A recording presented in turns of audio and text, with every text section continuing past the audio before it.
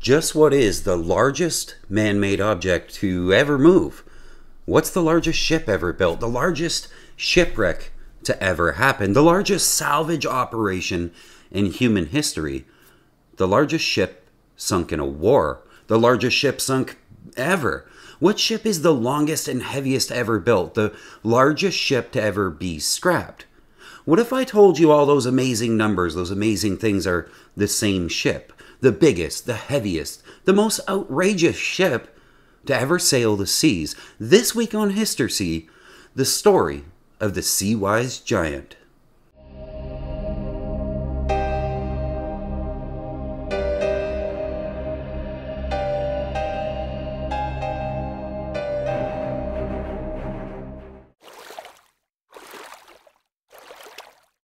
We humans have built a lot of huge stuff. The Empire State Building, the pyramids, the airships, the Pentagon. But when it comes to the largest ship ever built and sailed, there's one ship to hold all the titles, to rule the seas. And she had one heck of a life. Today I'm going to tell you the story of the Seawise Giant. In the 1970s, oil transportation was a huge deal. The automobile had taken over the world by storm, and the industrial enterprise of human civilization was bigger than it had ever been. Countries had built the greatest armies ever known to man, and it was all largely powered by oil. And moving oil from the Middle East to the furthest reaches of the planet was huge business, and the only way to do it was by water, so the oil tanker ships got bigger and bigger. Records were being set constantly for the longest, the heaviest, the fastest, and who could move the most oil in one trip. One such oil moving company from Greece commissioned a ship bigger than anything before her, and they got the Sumitomo Heavy Industries Company in Japan to do the building. She would be colossal, over 1,500 feet long, longer than the Empire State Building is tall. And her carry weight was something no one had ever dreamt of, some 550,000 tons, or more than 40 Brooklyn bridges in her cargo hold. The goal was not to sail quickly, but to carry more than anyone had ever dreamt of from point A to point B. And the ship was finished, and immediately there was a problem. On the sea trials, where they take the ship to test it out in the ocean, she had a horrible vibration whenever they went in reverse. Something wasn't right, and although they had spent millions and millions of dollars building her, the company that ordered her refused to take delivery because of that problem. And the case went to the courts, and ultimately another company agreed to buy her, the Orient Overseas Container Line. But when they bought her, they decided that she wasn't quite big enough. So they did what they call jumboization. And I didn't make that word up. It's a real thing. Basically what they do is they cut the brand spanking new ship in half. And then they stick another section in the middle and put it all back together. The new section is an exact replica of the existing ship's middle bit. So essentially, it just makes the ship however much longer that they want to make her.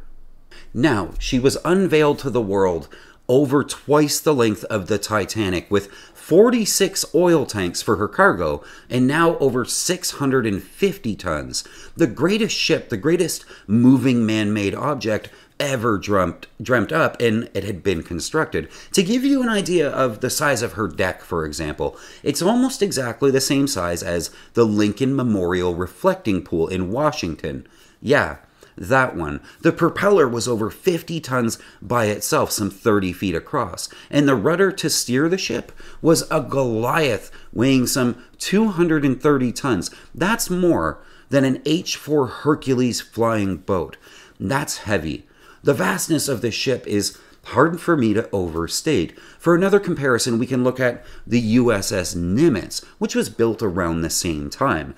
She was one of the largest and most powerful warships ever made. She's nuclear powered, and as an aircraft carrier, her size is immense. But she falls 500 feet shy of the Seawise Giant. And the draft, how much water it takes for the ship to float and not hit the bottom. The Nimitz needs a little bit less than 40 feet of water, which is huge.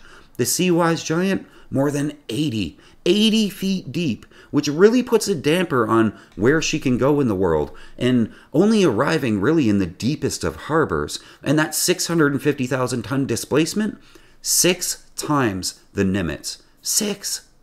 Power on the Seawise Giant came from 2 boilers, supplying the prop with some 50,000 horsepower, which, I mean, it sounds like a lot, but her cruising speed was just 16 knots. But that's okay. Her purpose wasn't to be fast or race across the ocean. It was to be efficient. She might take a little longer to get across the ocean, but when she arrived, she'd bring more oil with her than the last 3 ships that came in front of her. And all that weight and size came at a price in terms of course, maneuverability. From full chat, if you wanted to stop her, the runway better be at least 6 miles long. 6 miles to come to a stop. And turning around, forget about it. Not unless you have at least 2 miles of open ocean beside you, of at least 80 feet deep. Historsea is a newer channel, and I really appreciate the support from you all. Please take a second to give this video a thumbs up and hit the subscribe button. Both of those things are free for you, and they would really mean the world to me. So we have the greatest ship ever built, and she was making regular passes between the Middle East and the US, hauling oil, and everything was good until it wasn't, and a war broke out in the 1980s, the Iran-Iraq War. The Iran-Iraq War was a major conflict that took place from 1980 to 1988. It was one of the longest and deadliest wars of the 20th century, resulting in significant casualties, over 1 million people, and long-lasting geopolitical consequences for the Middle East. The war began on September 22, 1980, when Iraq, led by President Saddam Hussein, launched a full-scale military invasion into Iran. The primary cause of the war was sort of a combination of territorial disputes, religious differences, and power struggles between the 2 countries. Iraq was concerned about Iran's Islamic revolution, fearing that it might inspire Shiite Muslims within Iraq to rise up against Saddam Hussein and his Sunni-dominated government. Additionally, Iraq sought to gain control of the Shatt al-Arab waterway and the oil-rich Kazakhstan province in southwestern Iran. They wanted the oil. Now, of course, this was really none of the Seawise Giant's business. She was just a cargo ship running oil back and forth across the world's ocean, and she wasn't owned or operated by either Iran or Iraq. But she found herself in the wrong place at the wrong time. She found herself anchored off the shore of Iran, and her job for the moment was to just sit there and be an oil supply depot for other smaller tankers. And the Spanish ship Barcelona had pulled up to the Giant and was transferring oil from one to the other. And on May 14th, 1988, she became a target. Iraq had just sent fighter bombers into Iran on an attack run, and history is unclear what happened next and actually made everything go wrong, but whether or not it was Saddam who ordered this, the aircraft that were sent from Iraq started attacking the ships in the harbor off Iran's coast. 5 ships in total, all tankers, and of course the Seawise Giant was a very easy target for aircraft. The bombs fell, and the first victim was the Barcelona. She took many hits and erupted in flames, slowly starting to list. 3 nearby ships were hit too, but would survive the ordeal, unlike the Barcelona and the Seawise Giant, both full of oil and now engulfed in flames. It took 2 full days for the Barcelona to list over enough to begin to sink.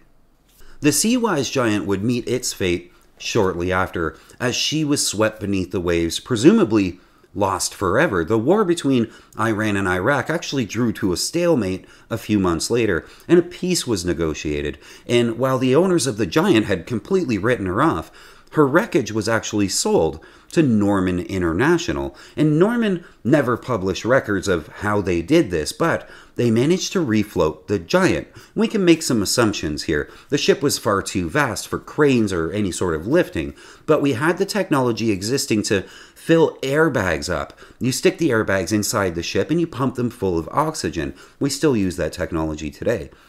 And she was ultimately refloated and towed to Singapore, one of the few places in the world where you could actually fit that ship for repairs. and repairs were made at great expense to make her seaworthy again, and with salvage complete, she was renamed from Seawise Giant to Happy Giant, which I guess is kind of fitting after someone saves you from the depths of the salt and fixes you up so you can float again. Once fixed, she was put up for sale, and someone bought her a shipping titan named Jarhe for 75 million in today's cash, and he named her the Jarhe Viking, and she was again put to work running cargo all over the world until 2024 when she was sold again, this time to Olsen Tankers, and they renamed her too. This time, the biggest ship in the world would sail as the Nevis. Now, being the greatest, heaviest, and biggest oil tanker in the world was pretty big business in the 80s and 90s, but the world was changing. Oil prices didn't have stability anymore, and Olsen never knew if the ship would even make money anymore. There are records of oil tankers at the time filling up with oil in one country and then driving deliberately slowly across the ocean, hoping by the time that they got to where they were going, the price of oil would have gone up, making the trip worth actually making. It was hard times for a global supertanker, and eventually she became too costly to keep running. So they turned her into a floating oil warehouse to store oil in, and they just anchored her in the Persian Gulf. And there she sat for a while until finally it was time to scrap her. The biggest ship ever built had to be scrapped. And to scrap such a behemoth, we have to talk about Alang in India. Alang is located in the state of Gujarat in India. It's one of the world's largest ship-breaking yards. Ship scrapping in Alang involves the dismantling and recycling of these decommissioned ships, including tankers and cargo vessels and all other types of ships that have reached the end of their operational lives. The process of ship scrapping in Alang typically begins when a ship is brought to the beach by tugboats and intentionally run aground at high tide. The ship-breaking yards in Alang are situated along the coastline that gives them easy access to those ships. And once the ship is beached, the dismantling process begins. Ship scrapping in Alang involves a labor-intensive and very hazardous process. The workers, known as ship breakers, manually dismantle the ships using hand tools and blow torches and cranes and sledgehammers. They systematically cut the ship into smaller pieces, and then further, those pieces are broken down for recycling. The materials recovered from ship breaking include steel and iron and non-ferrous metals and various other components.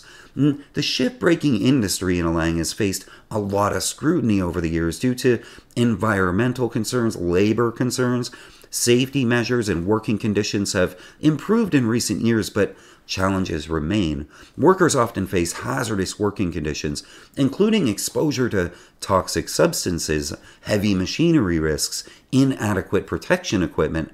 These efforts are being made to enhance safety standards and worker welfare, but there's a long way to go. Environmental concerns are also a pretty significant issue with the process. Shipbreaking involves the handling of hazardous materials such as asbestos, PCBs, and heavy metals. In the past, shipbreaking practices in Alang raised concerns about pollution and improper disposal of hazardous waste. Where are they putting all this stuff? But now there are some stricter regulations, and international standards have been implemented to sort of address these issues, aiming to ensure proper waste management and environmental protection. The Nevis, the Happy Giant, the Seawise Giant, now just called the Mont, was run to a land and steamed up at high tide onto the beach with all her might and run aground. And then the shipbreakers took over. Usually a big tanker like this takes a few months, and you can't tell it's even a ship anymore after those couple of months. But the Giant took over a year and employed 18,000 full-time workers as they tore her down to her keel. The Seawise Giant represents more than just a ship of colossal size and what's possible when human beings put everything they know into a mega project like this. It also represents a world of the past where shipping oil across the oceans was one of the biggest businesses we'd ever seen on the planet Earth, as we divided up natural resources and fought over them, and ultimately moving forward in technology, leaving behind these massive structures and their history in our wake. Will there ever be another tanker this big? The answer is very likely no. Will there ever be another ship this big? The answer is also likely no. Her 1,500-foot, 650,000-ton stats are likely never to be challenged. Even right now, the biggest cruise ships even being planned or dreamt up are 1,100, 1,200 feet, 250,000 tons. They're still 400 feet shy of what the Seawise Giant was. We'll probably never see anything like it again. Historsea is brought to you by patrons, people who give a couple of bucks a month to make these videos possible. If you want to help me keep making videos, please consider becoming a patron. And please let me know in the comments what you want to see in the next maritime history episode here on Historsea. Until then, I will see you next week.